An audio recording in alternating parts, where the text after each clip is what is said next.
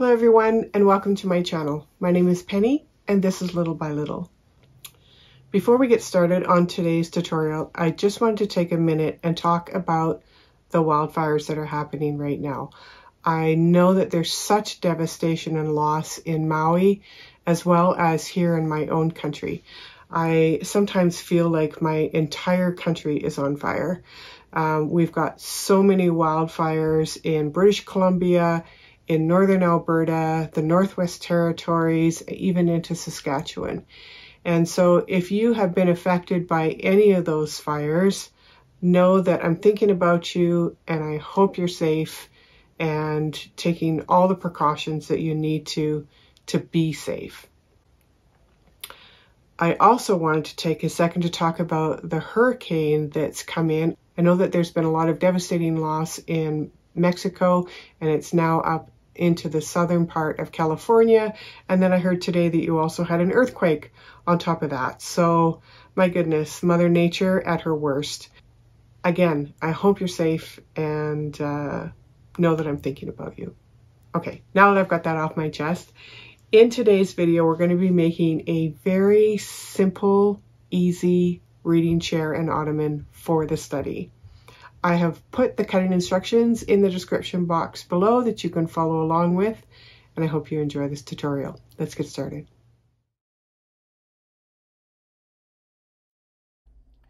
To get started, I've drawn out on grid paper the shape I want for the back of the chair. The template measures 74 millimeters from the top to the bottom, 58 across the bottom edge, and 70 millimeters across the widest point. I'll cut out the template and use it to trace out the shape on my foam board.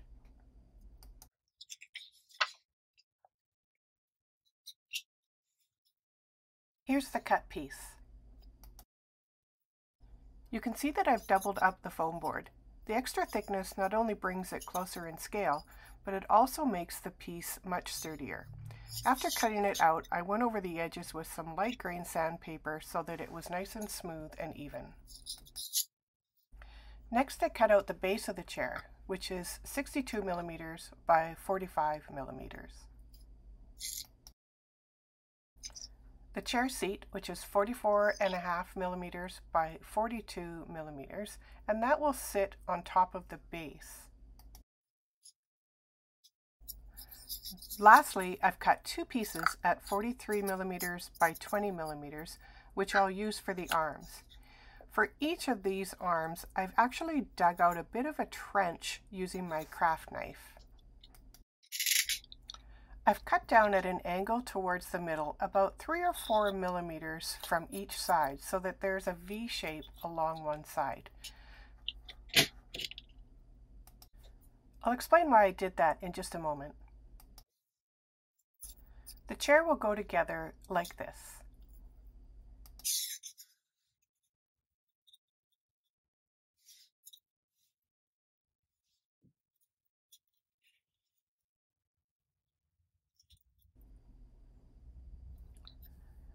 I cut two pieces of round wooden dowel.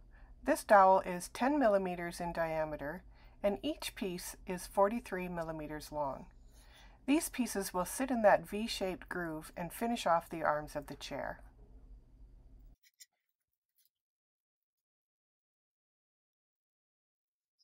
These are the main pieces of the chair. We'll still need to make some legs, but we'll get to that a bit later. You'll need something for padding so that the chair looks nice and comfortable. I'm using this quilt batting because I like how soft it is, but you could also use cotton pads, felt, or basically any other kind of fabric. We're going to add the padding to the upper part of the chair back. We'll go up and around the arm of the chairs, and of course the seat itself. We don't need to add any padding on the base of the chair. I've cut out two pieces for the chair back. One is the same size as the back, and the other one is slightly smaller. I've left about 1/8 of an inch or 3 millimeters all the way around on the smaller piece. You don't need to put any batting on the lower part of the chair because it will sit behind the base and the seat, and you won't need it here. I've done the same thing for the chair seat, cutting two pieces. One is the same size as the seat and the other one is slightly smaller.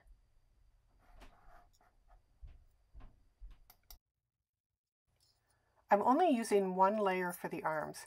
I've cut it the same width, but as you can see, I've cut it longer than necessary. Once I glue it on, I can trim the excess away. I'm going to use this Fabri-Tac glue to attach the batting. It's specifically designed for fabrics, and if you spread it out, it doesn't leak through fabrics like some other glues do. I'm applying a little bit of glue around the edges, and then just a small amount through the middle of the foam board.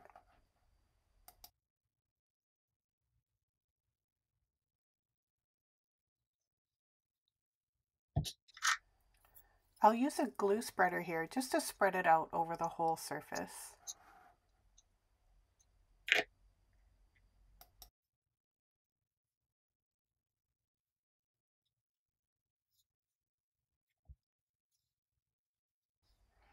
I'll do the same for the second piece, but I'm not going to go all the way out to the edge.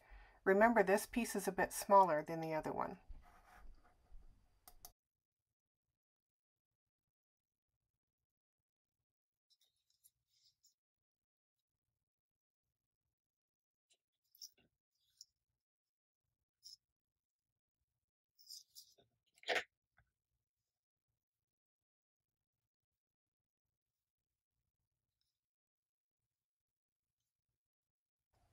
So there's our first piece. I'm going to do the same process on the back of the chair next. For the sides, I'll start on one half, add my wood dowel, and then start bringing the batting up and over the other side.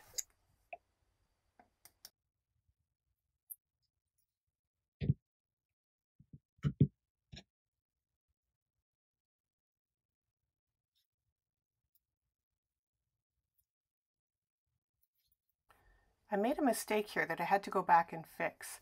I took the fabric all the way down to the bottom of the second side, which caused me some issues.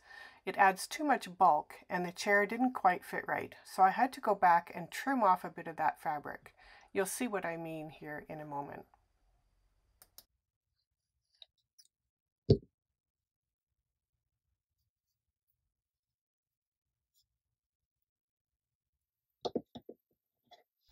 I ended up cutting off just enough on one side to make room for the height of the base and seat together.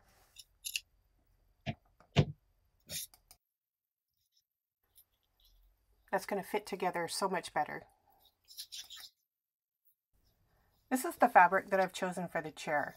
I figured with so much dark brown furniture in the room that it needed just a little bit of color. Sometimes using a fabric with a pattern on it adds a little bit of extra challenge so that the pattern lines up, but it shouldn't be too difficult. I just need to give a little bit more attention to where I'm cutting the fabric and to where I'm gluing it onto the piece. I've cut a piece of fabric for each of the chair pieces, as well as an extra piece for the back of the back. More on that in a couple minutes.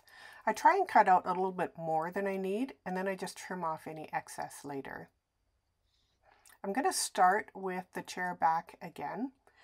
And so I'll just show you by putting the fabric over top that this is kind of the look that I'm going for at the end of the day. So it'll be a little bit puffier on the top, and then it'll be a little bit tighter on that piece that is hidden behind the chair. So I'm just going to go ahead and put a little bit of the Fabri-Fix glue onto the chair itself, and then you'll want to glue that to the back side of the fabric.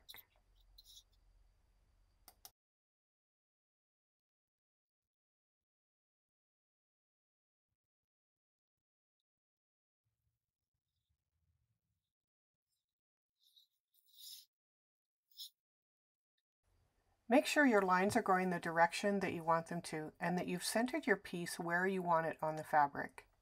Then place the glued side down. You can use your fingers to spread the fabric out nice and flat.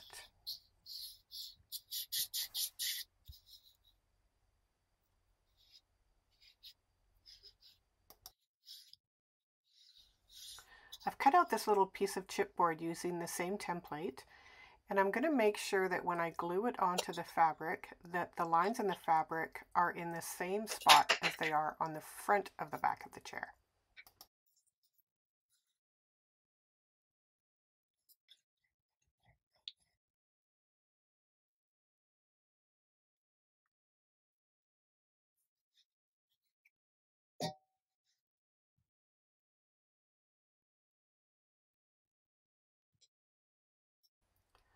I'm going to wrap each of the rest of the pieces, but you can ignore these little guys here. I ended up not using them. For the back piece, I trimmed off most of the excess and then pulled it back around the sides and attached it onto the back.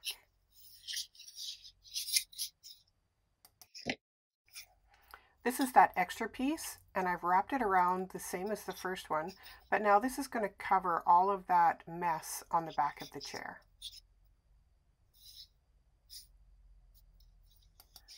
I've wrapped each of the remaining pieces much like a Christmas present, but again I want to make sure that I'm lining up the pattern in the fabric so that it all matches the chair back.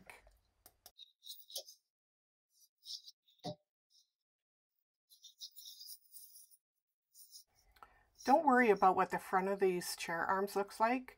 We'll be covering that up with more fabric. I cut a strip of fabric the same width as the arm and rounded it off on just one end. So now I'm going to go ahead and I'm going to attach it to the arm.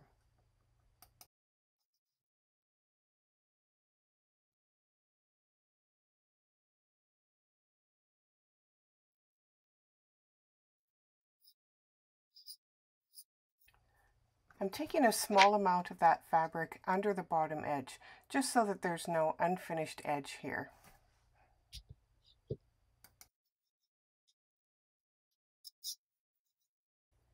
This finishes off the front edge really nicely.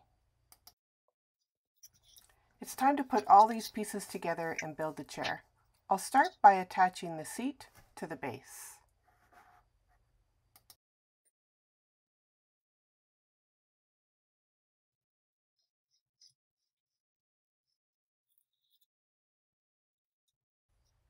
I want to make sure that those two lines in the fabric match up.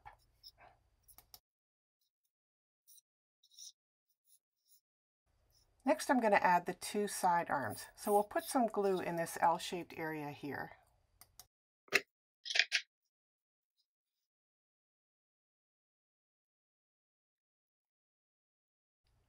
Make sure the finished edge of the arm is facing forward. And then you're just going to repeat the same process on the other side.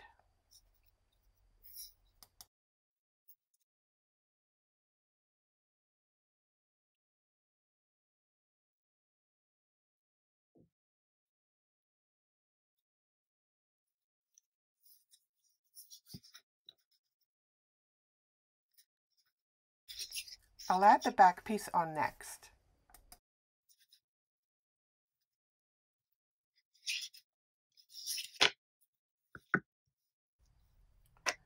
I'm going to add some glue here onto the back part of the base arms and the seat.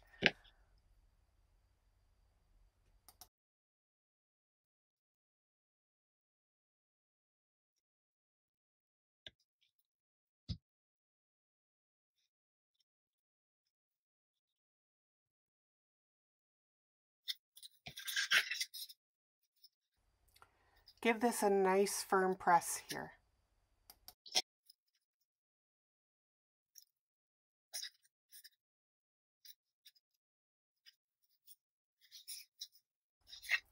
And now we'll add that last back piece to cover up all of those folds in the fabric.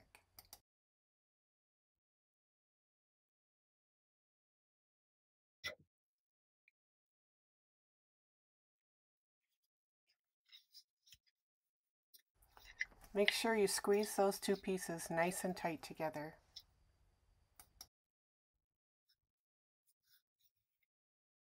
It's time now for the chair legs. I've cut off these pieces from 4 BBQ skewers. I cut off a few millimeters off of the pointy part and then cut off 25 millimeter lengths.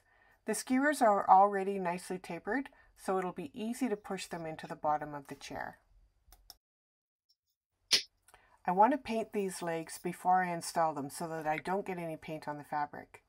I love these little clips for jobs like this. You only need to paint a portion of the legs. 19 millimeters of this stick will be part of the leg, and the other 6 millimeters will be hidden up inside of the chair.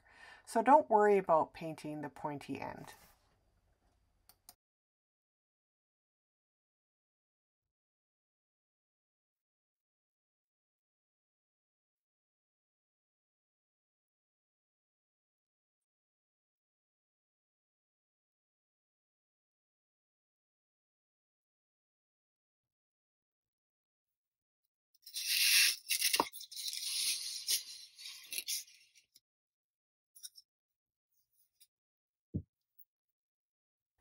You can see where I've marked off the 6 millimeter mark here.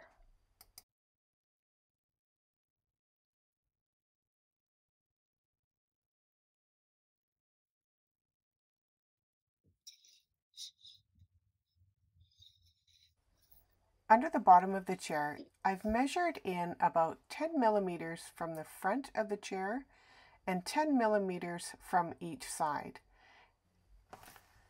I'm using my embossing tool, which has a fairly thick base, to make the holes just a little bit bigger. On the back side of the chair, we're still coming in 10 millimeters from the side, but only about 5 millimeters from the back of the base.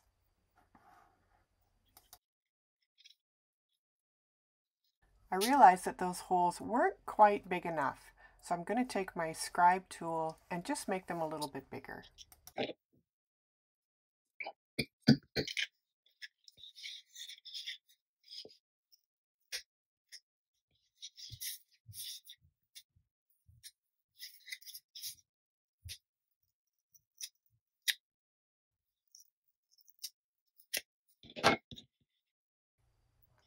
Now they fit much better. I'm going to put a little bit of glue in the hole and then stick the legs in. That'll keep them from falling out.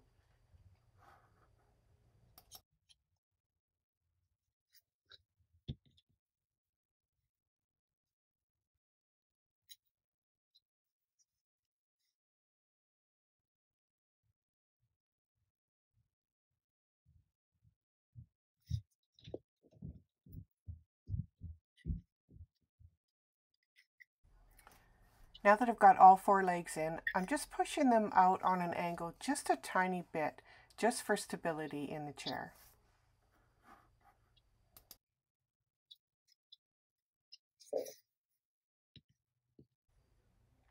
It's a bit wobbly, so I need to adjust one of the legs before the glue sets. There, that's better. Oops, I see I missed painting the bottoms of these 2 legs. Luckily, that's an easy fix.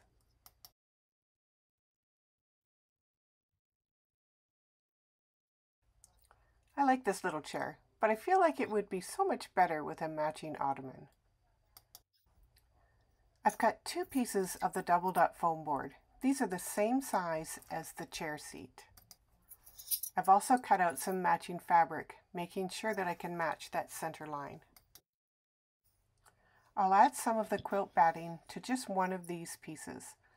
So I'm going to go ahead and trace out 2 pieces using the foam board as a guide.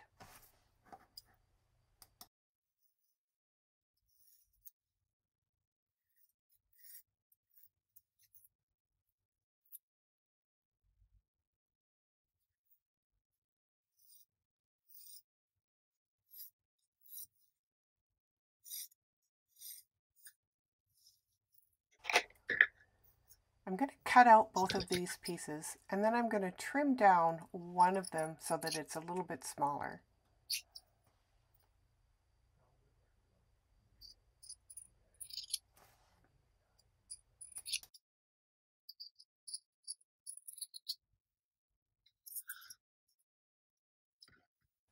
So one piece is the same size as the board, and I'm going to cut off about 1/4 of an inch off of 2 sides of the other one. That'll give me about 1/8 of an inch all the way around on the smaller one.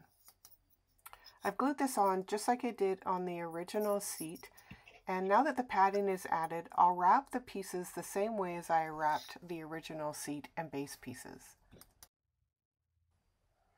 I'm making sure that I line that piece up on the fabric so that that center line matches the same lines in the chair.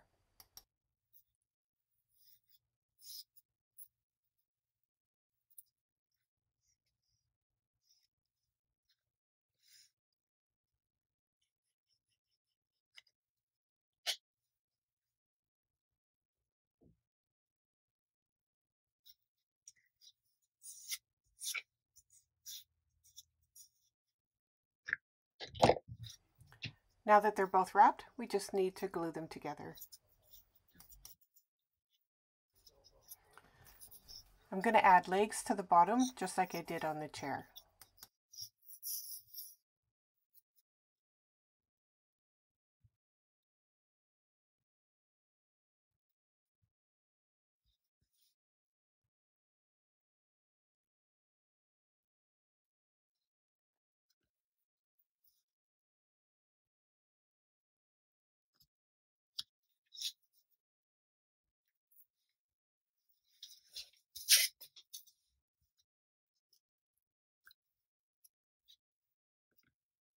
And now we have a matching ottoman. And that finishes the chair for the study. Thank you so much for joining me for this tutorial, and I hope to see you all again soon in the next one. Bye for now.